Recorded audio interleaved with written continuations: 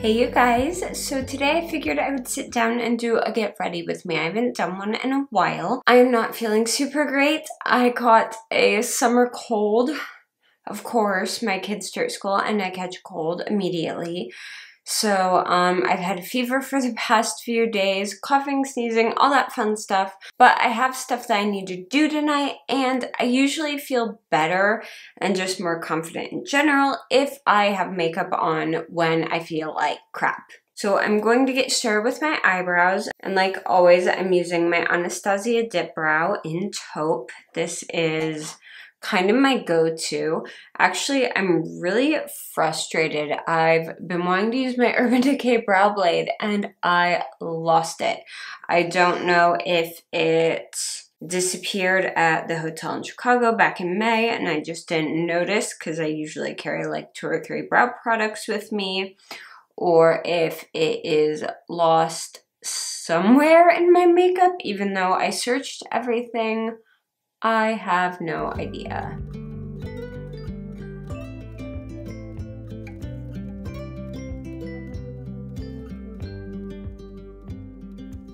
Alright, eyebrows are done, and next I'm actually moving on to my eyes because I'm doing some slightly more complicated eyes today, just because it was the cutest freaking thing. My husband texted me this morning after he went off to work and was like, I just heard on the radio that Starbucks has the pumpkin spice lattes in. So my brain was like, oh, it's officially fall. That's what I go by now. It's not Bath and Body Works, because seriously, they had fall candles out like in July. I go by pumpkin spice latte. So in my opinion, it's officially fall. Even though I don't drink that many pumpkin spice lattes during the season, just because they're too sweet, I have to kind of have them adjust mine. And I always add extra coffee just because they're super sweet. But anyway, the weather is like perfect for fall. It is gross and gray and rainy. Oh wait. No, I'm sorry. The weather is perfect for fall in Ohio. We have like maybe 5 days in fall. They're that crisp, clear blue sky and the pretty leaves and the beautiful weather. And it's like in the mid 50s, low 60s. We get like 5 of those, maybe. So today I'm using my Urban Decay Naked Heat palette. This is a really cute palette for fall. I know this one definitely had mixed reviews. Some people loved it, some people hated it. I actually really like this one. I found that the key to using this palette is to add other things into it, be it glitters, cream eyeshadows, things like that, because otherwise the shades are very similar and definitely can start to blend together a good bit. So I'm going to start by taking a Morphe M506 and I'm going into the shade Sauced right here. I'm just going to start working that above my crease. Look, I've got a little blood dot there. That's really cute because I just shaved my eyebrows. My eyebrow hair is naturally really light. I get all those like fine baby hairs that you can't necessarily pluck unless you spend like 8 hours. So I shave them. All right, and I'm dipping that brush into Chaser just a little bit. And I'm gonna start blending out that edge. Going to just take that same brush and wipe it off real quick, and I'm going into Ounce. I'm just going to sweep that underneath my brows. Ounce is shimmery, so if you don't like shimmery brow highlight, don't do this. But I find that if I don't have some sort of powder underneath my brows, my mascara will transfer onto my brows throughout the day, like the under brow area. All right, now I'm going to take that same brush and we're going to go into He Devil. And I just want to deepen up that crease. I'm just trying to make sure everything is pretty well blended. Same brush again, I know. I'm going into Fuego. I'm going to pat this on the outer corner.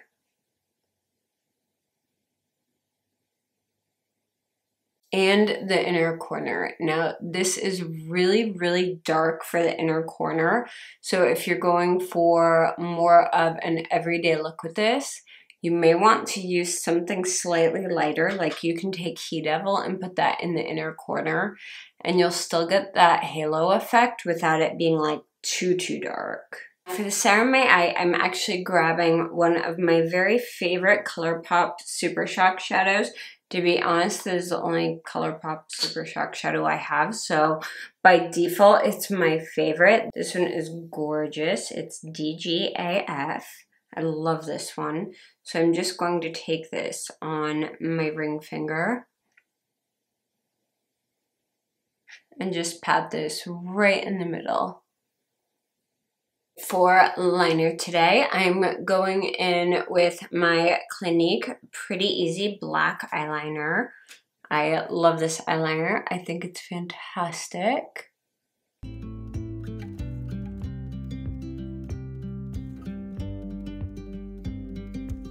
You can tell I don't feel good when my eyeliner gets ridiculously thick because I keep screwing it up. But I am putting on false lashes with this look, so I'm not even going to worry about it that much. Alright, we're going to move on to my skin while this eyeliner is drying. I'm starting out by using the Peter Thomas Roth Skin to Die For No Filter Mattifying Primer and Complexion Perfector. Wow, that's a name. I just take about a pea-sized amount of this. I've actually been trying this out lately and I kind of like it. Typically, I don't go with mattifying primers, but I found that with the Luminous foundation, if I want it to stick well on my skin when it is hot and humid out, this is one of the best types of primers to put underneath it. As you can see, I'm like freaking breaking out like crazy. This is insane. Like my chin's breaking out. I started a new skincare routine about 2 weeks ago. I don't think it's a skincare routine though, because my skin was improving and then it went downhill. My skin went downhill at the exact same time that we got really busy and I started eating out like 4 times a week and drinking Dr. Peppers and energy drinks again just to stay conscious. So I think it's the crappy eating. So I'm going to keep my skincare routine the same and clean up my diet and start cooking at home again and see if it improves. That way I can tell whether it's the skincare or the diet. Alright, so for foundation, I'm using the Anastasia Luminous Foundation in the shade 200W. I've been applying this with a brush lately, but today I'm going in with my Real Techniques Miracle Sponge, which this poor thing desperately needs replaced.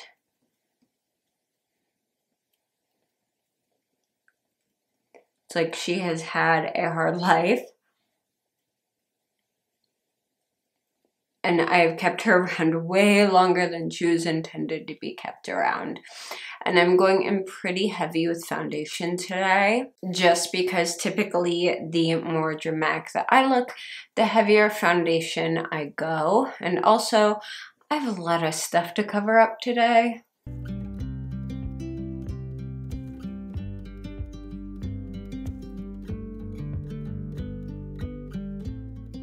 For concealer, I'm grabbing my ColourPop No Filter Concealer in the shade Light 12.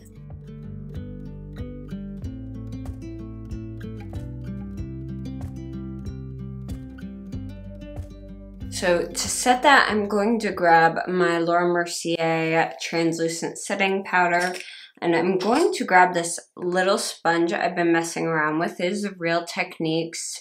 It's a new powder sponge and it's furry. See, it's furry. It's got like microfiber on it.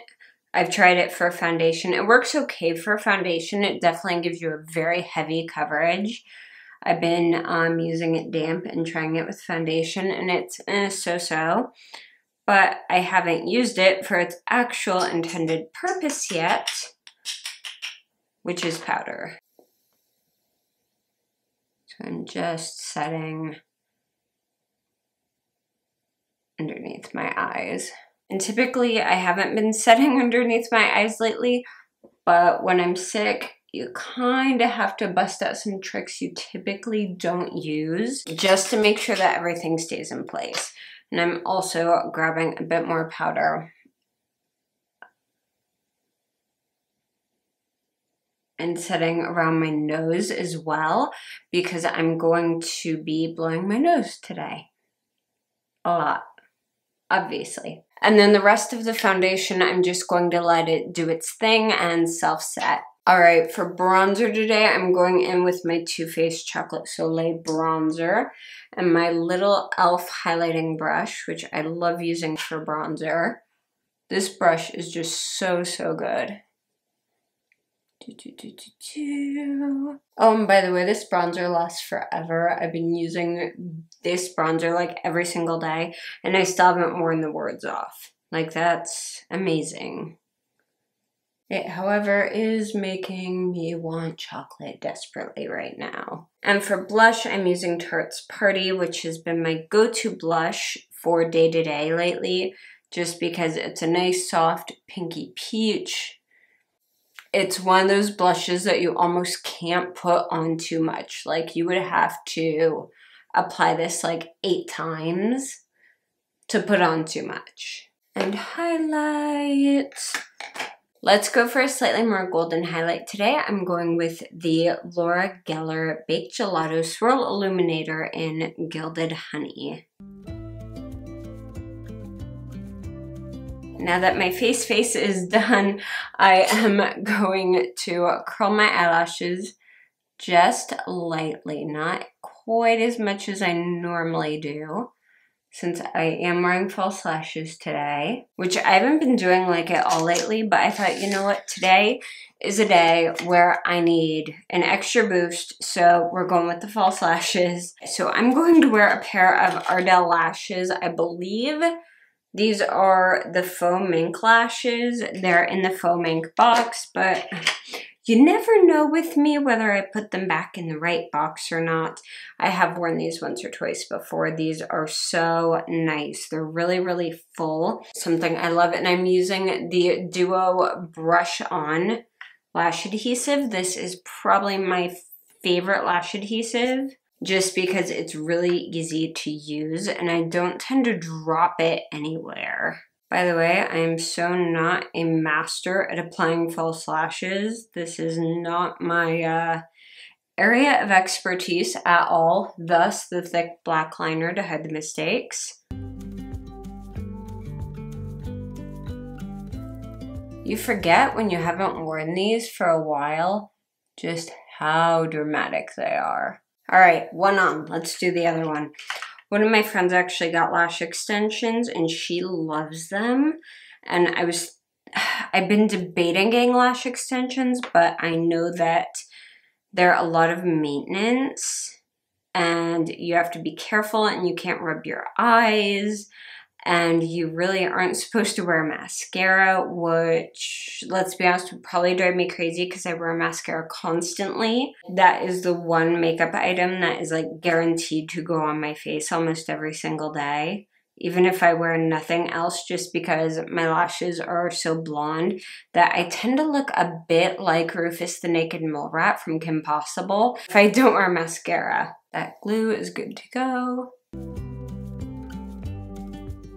And I have tried repeatedly doing lashes with tweezers. I have no luck. I am more likely to stab myself in the eye, get the tweezers stuck in the glue, etc.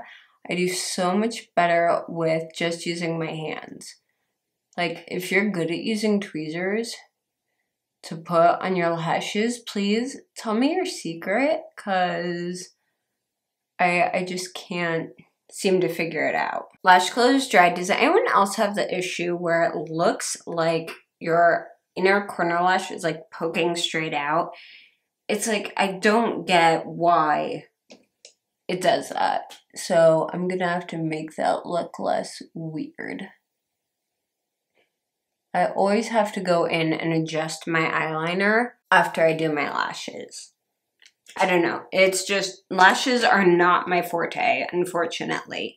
but I do love the way they look. So now I'm just grabbing my Revlon Volumizing Mascara. I know that there's a lot of girls who just put on false lashes and leave it at that, but you can see my blonde lashes in front of the false lashes I use, and it just looks really weird. So I still have to do mascara.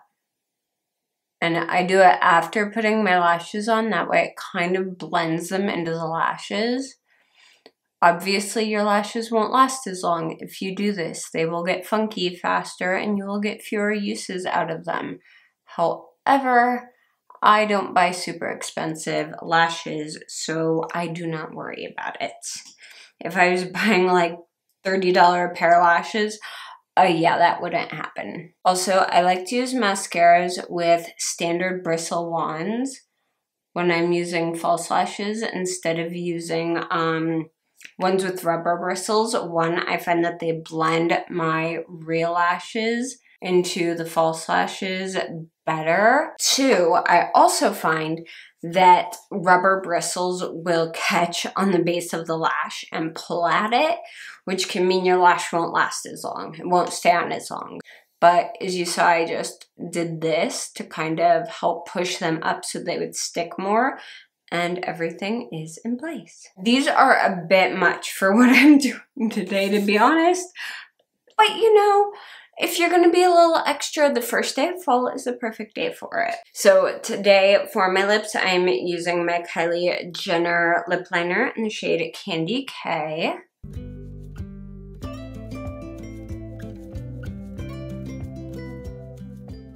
And then I am topping that with the Kylie matte lipstick in the shade Candy K. I love this color for fall, and to be honest, I do not have time to be screwing around with glossy lips today because I'm going to be super busy and not have time to reapply. Oh, trick with this lipstick, the thinner layer you apply, the better it looks. I also tend to kind of push it into the liner, and then I'll take my finger and run it on the inner lip line.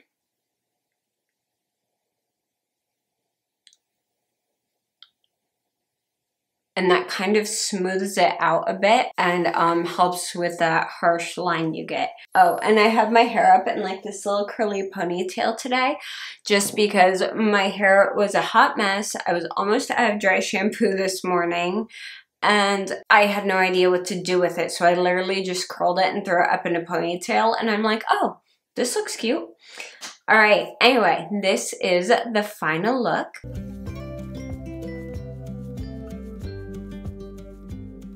I hope you guys have fun today. I hope you enjoyed getting ready with me. If you did, please go ahead and give this video a thumbs up, and don't forget to subscribe to my channel. If you're super excited for fall, please let me know down in the comments below. And if you do, let me know what is your absolute favorite thing about fall, be it the makeup, the food, pumpkin, everything, the holidays. Could you care less about fall? Let me know. I really want to hear from you guys. You can also keep up with me on Twitter, Instagram, and Facebook. I'm pretty much everywhere, and all the links for those are down below as well. Thank you guys so much for watching, and I will see you again very, very soon. Bye.